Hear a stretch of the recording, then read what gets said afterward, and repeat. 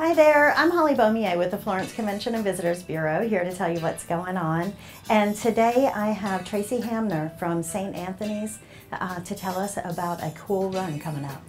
Thank you so much. On Monday, May 27th, Memorial Day, we have our 10th annual Run for the Heroes.